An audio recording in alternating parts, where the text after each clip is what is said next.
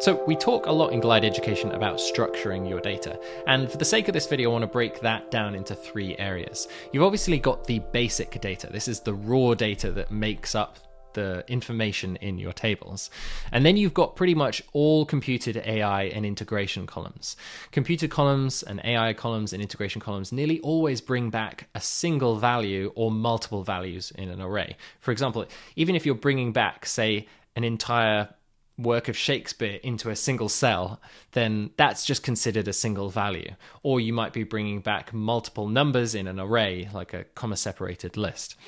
But 2 of the columns, or the column types in the computed columns area, do something different, and that's the query column and the relation column. These don't bring back values, they bring back entire records from tables in your project.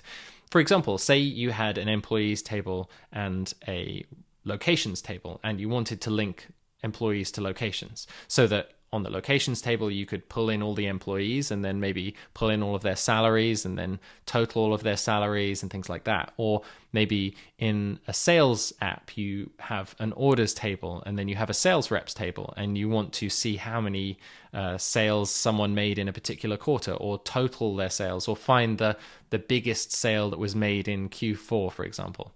All of these are going to require you to pull in information from another table to the current table so that you can perform operations on it, or simply just show that in the layout editor.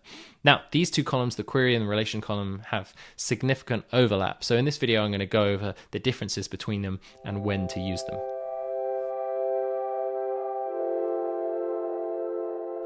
So relations and query columns both bring back rows, but a relation column only uses 1 criteria to bring back those rows, and a query column can use multiple criteria.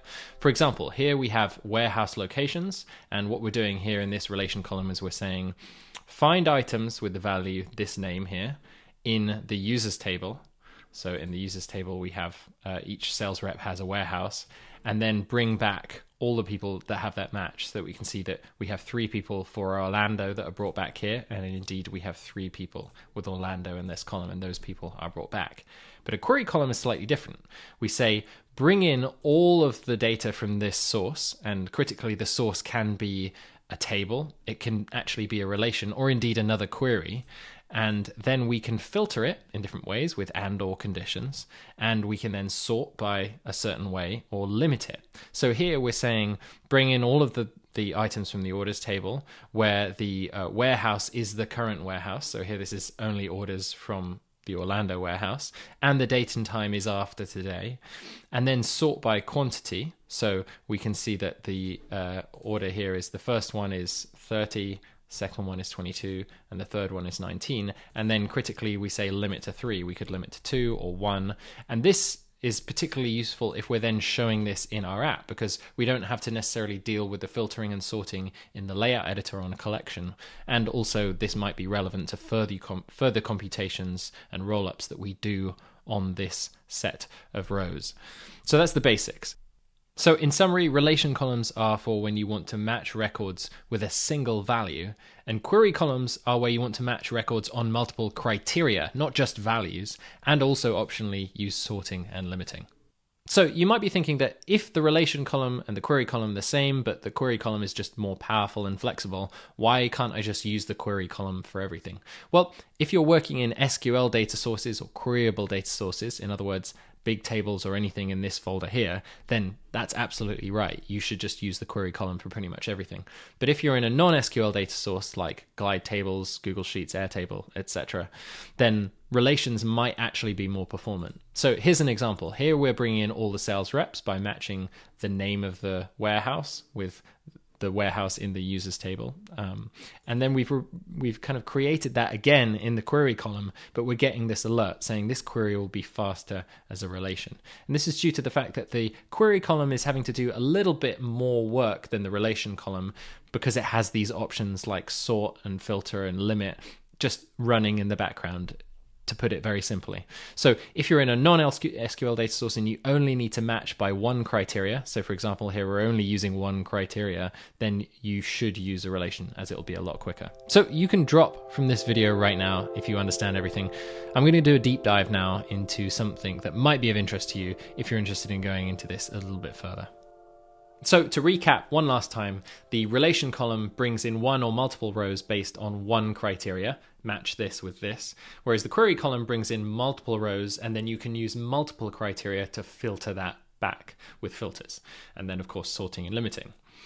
Before we had the query column, if we wanted to filter the results of a relation, we had to use multiple columns, and we call this conditional relations. Now, while you don't need to do this anymore, it might be something that's interesting for you because there are, after all, multiple ways of building things, and it might give you a deeper appreciation for how all of this kind of structuring of your data works when it comes to bringing back rows. So let's imagine that we're running an agency dealing with house rentals, right? We have rental units and then we have leases. Some of the leases are active and some of them are not active. And we have this if then else column here, which basically outputs the rental unit key if it is active. So for example, here's a lease by someone called Beatrice, and we've got her unit, the rental unit that it's relating to in here. And then in this column, we only see that rental unit ID again if it's active, right? So what we do then in the actual rental units is we create a relation column where we relate the rental unit ID to the if then else column that we created there. So basically we're only going to create a relation if there's a value in this column, which is based on whether or not this is active. So you can see this actually involves an extra column in the mix. Whereas you can, of course, do this with a query. So here I can just do this. I can say pull in all leases where the rental unit is this one. So that's basically the relation type of stuff here. In fact, if I delete this, we're going to get that alert again because we're just recreating a basic relation. But then we filter where the active is checked.